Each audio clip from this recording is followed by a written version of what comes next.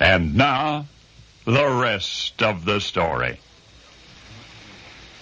If you ever want to write somebody a coded message without arousing general suspicion, how would you do that?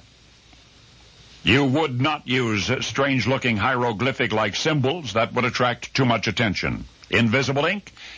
No. Giving somebody a blank piece of paper to read would attract the most attention of all. So what might you do?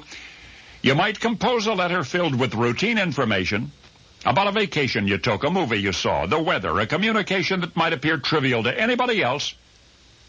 But buried in that text, concealed among the ostensibly ordinary words, you could place another message, your secret message.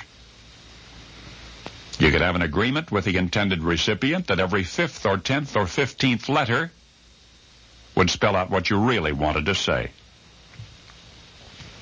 Now, I must make certain you understand this. You've written a long, innocent-looking text with a coded message hiding in it. You give it to a person who already understands the code, who knows that he or she is to circle the first letter of the text and then count forward 10 letters and circle another letter and then count forward 10 more letters and circle another letter. After he has finished circling all of those letters at regular intervals, then he will have the letters in their proper order, which comprise your secret communication to him. And that brings us to the rest of the story. Moshe Katz and Menachem Wiener are professors at the Israel Institute of Technology. Wiener is a computer expert. These two respected men in their fields have for the first time ever cracked a code.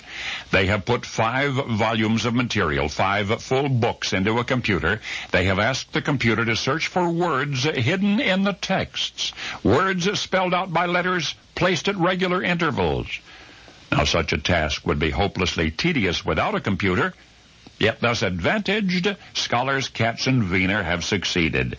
The code is similar to the one we've just discussed, only it's a little more complex.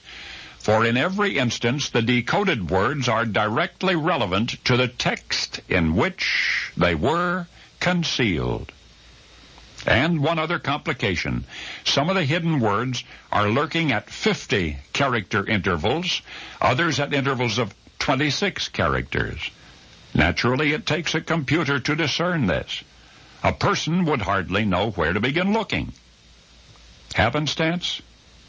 Well, in the occurrence of each word, the odds are millions to 1 against happenstance. But one thing of which both Katz and Wiener are completely convinced, because of the uniqueness and the complexity of this code, all of the 5 books under scrutiny certainly had the same author. The two scholars suspect one more thing, that the author was not human, but rather a super being of incomparable intelligence. The phenomenon cannot be explained rationally, says Wiener, so we need a non-rational explanation, and Mr. Katz agrees. Moshe Katz is a scripture scholar at the Institute. The decoded words that he and his colleague have discovered, words like Torah and Elohim, were concealed in the so-called Pentateuch, the original text of the first 5 books of the Holy Bible. And now you know the rest of the